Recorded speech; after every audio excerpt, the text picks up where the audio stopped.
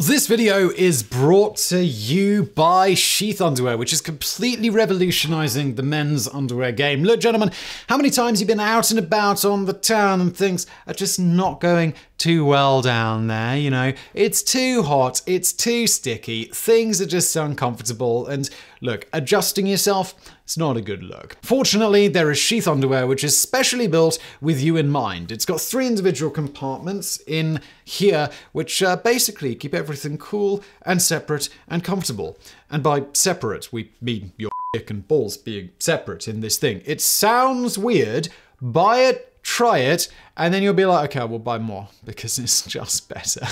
Sheath was invented by a literal US Army soldier when he was in Iraq because, well, apparently it gets quite warm there. Trust me, modern underwear that is ergonomically designed for the shape of your body is just something that you should definitely try. There's less chafing, there's less sticking, there's less smelling, there's less adjusting yourself in public. So if you're still buying your underwear from the same brand that makes your socks, your undershirts, and possibly your sister's bra, maybe it's time to give something a little more personalized a try. Right now, you guys can get 20% off Sheath Underwear by just clicking the link below and using the code BRAINFOOD at checkout. Alternatively, go to sheathunderwear.com/brainfood. That's the same deal, 20% off. Do it and your equipment will thank you. Again, that's sheathunderwear.com/brainfood, or just click the link below for 20% off with the code BRAINFOOD. And now, today's video.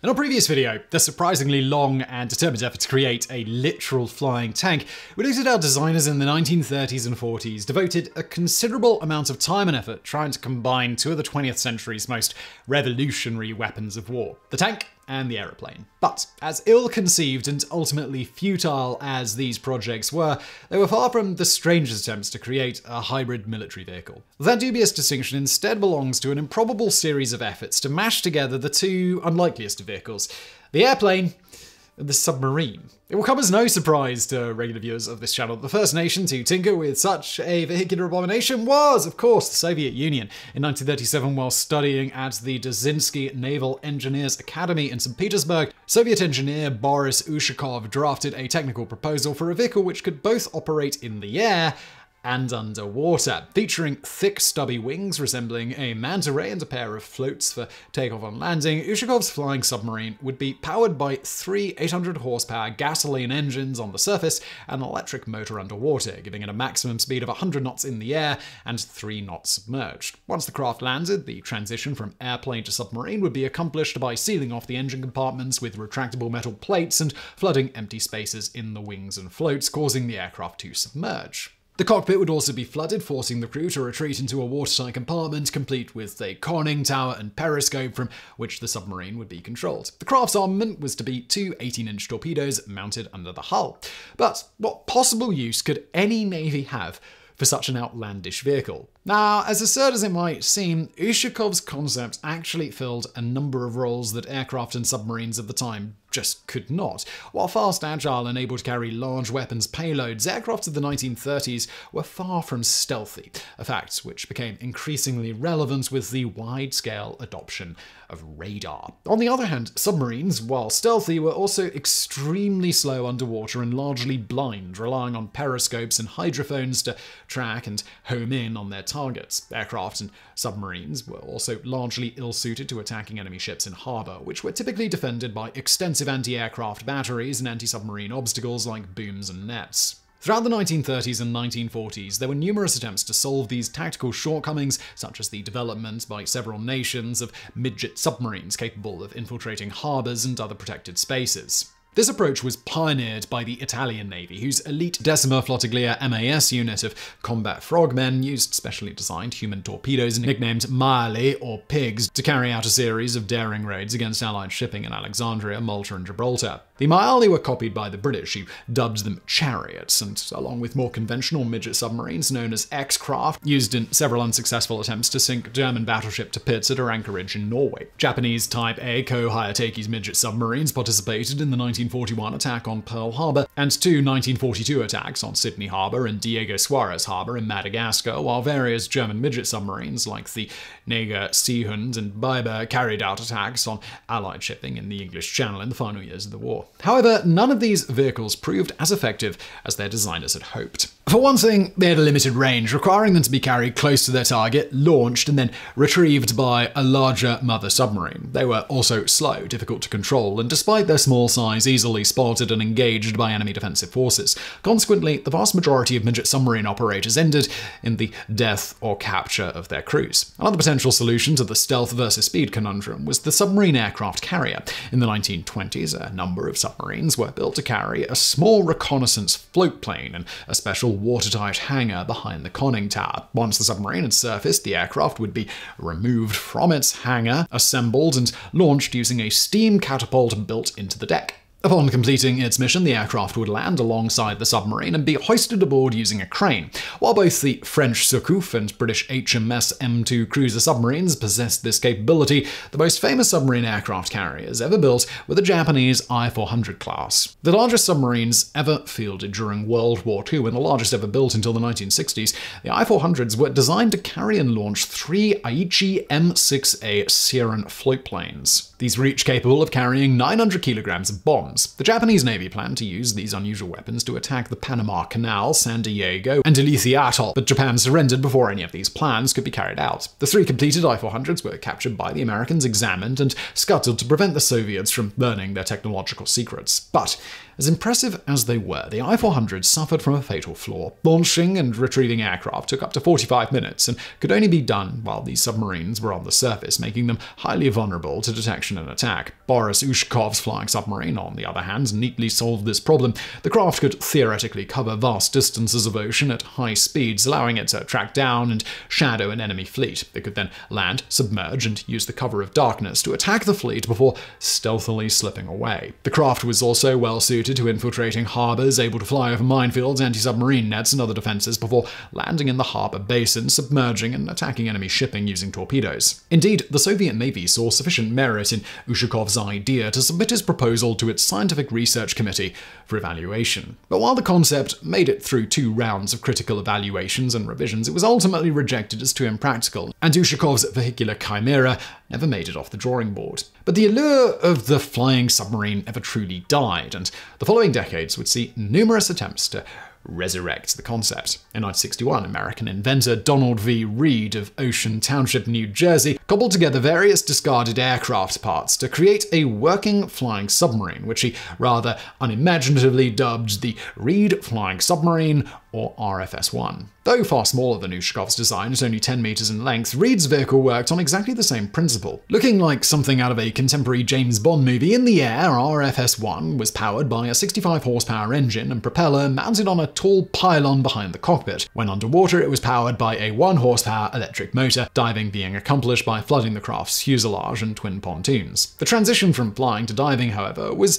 a less than elegant process, requiring the pilot to remove the propeller and seal off the engine pod using a rubberized cloth cover. The craft's open cockpit also required the pilot to use scuba gear to breathe while submerged. Nonetheless, on June 9, 1964, RFS-1 made the world's first and thus only full-cycle flying submarine flight over the Shrewsbury River, flying at 10 meters altitude before submerging and achieving a speed of 2 knots at a depth of 2 meters. While the craft's immense weight limited it to making short, low-altitude hops, Reed proved that a flying submarine was a workable proposition, inspiring dozens of future efforts to perfect the concept. In the same year as Reed's historic flight, the Proceedings of the U.S. Naval Institute published a study by naval hydrodynamics engineer Eugene Handler examining the feasibility of a flying submarine. As in Boris Ushakov's original 1937 concept, such craft were envisioned for use against enemy shipping in harbor or enclosed, heavily defended waters like those of the Baltic,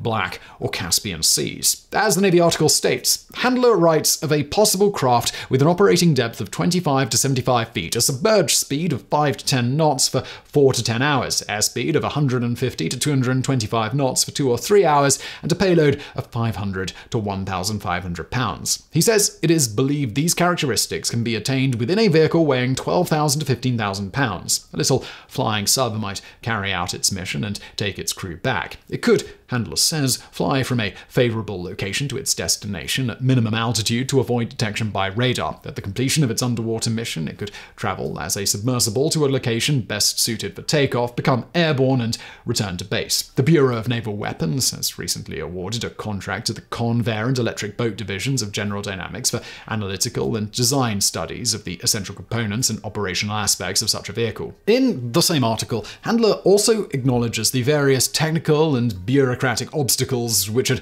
long held back the development of a flying submarine, stating that the development of a practical flying submarine prototype will be both complex and laborious, but the potential returns are substantial and valuable. Consequently, the concept of such a vehicle merits careful engineering examination rather than the overly optimistic accolade of a few imaginative enthusiasts and the simultaneous cold-shouldered denial of the hard-headed realist.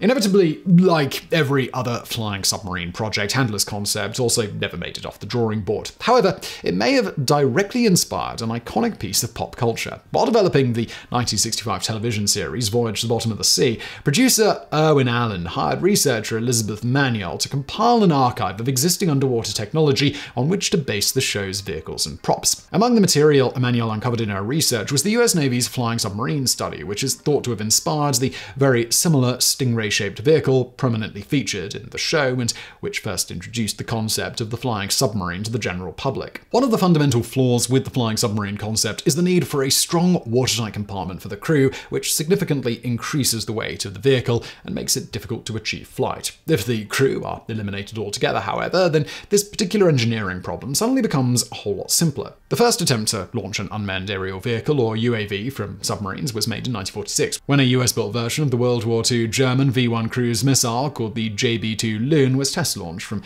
the deck of the USS Kursk. These experiments ultimately resulted in the development of the SMN-8 Regulus, the US Navy's first submarine-launched nuclear missile. While the significant leap forward, the Regulus was a fundamentally flawed weapon. Carried in special watertight compartments built into the submarine's hull, the Regulus could only be extracted and launched once the submarine had surfaced. This made Regulus-equipped submarines extremely vulnerable to detection and attack, just like the Japanese I-400 submarines before them. This problem was eventually solved by the development of Polaris and Trident ballistic missiles and the Tomahawk cruise missile, which could be launched while the submarine remained safely submerged. In 1991, the Strategic Arms Reduction Treaty, or START, signed by the United States and the Soviet Union, left the US Navy wondering what to do with half of its ballistic missile submarines whose nuclear payloads had been outlawed by the treaty. This resulted in a flurry of proposals for alternative non-nuclear weapons to occupy this considerable underwater real estate. Among these was Project Cormorant, first proposed in 2003 by DARPA, the Pentagon's Advanced Research Projects Agency. Officially designated the Multi-Purpose Unmanned Aerial Vehicle, or MPUAV, the Cormorant was a 6-meter-long jet-powered drone designed to be launched from a submarine missile tube. Pushed out of the launch tube by compressed air, the Cormorant would rise to the surface before being launched into the air by a pair of rocket boosters. The wings would then unfold, the jet engine inlet and outlet would open, and the vehicle would fly off on its reconnaissance mission, covering a distance of up to 800 kilometers. Upon completing its mission, the Cormorant would return and parachute into the sea, whereupon the launching submarine would deploy a remotely operated vehicle, or ROV, to attach a cable to the drone, allowing it to be winched back into its launch tube. While hardly the exotic convertible vehicle of Boris Ushakov and Donald Reed's imaginations, the Cormorants nonetheless solved the decades-long problem of combining the speed and maneuverability of an aircraft with the stealth of a submarine. Unfortunately, in 2008, the MPUAV project fell victim to budget cuts, and like all of its predecessors, the Cormorant was never built. Yet Ushakov's dream still lives on, and shortly after the cancellation of the project, the Naval Surface Weapons Center in Cader Rock, Maryland, released yet another proposal for a true flying submarine. 6 meters long with a 30-meter wingspan, the vehicle was designed to carry 2 crew and 6 Special Forces troops up to 1,200 kilometers by air or 20 kilometers underwater. While it is yet unknown whether the Cader Rock flying submarine was ever built and tested, the fact that this absurd James Bond-esque vehicle continues to capture the imagination of naval designers after nearly a century just goes to show that sometimes the truth is stranger than fiction. So I really hope you found today's video interesting. If you did, please do hit that thumbs up button below. Don't forget to subscribe. And as always, thank you for watching.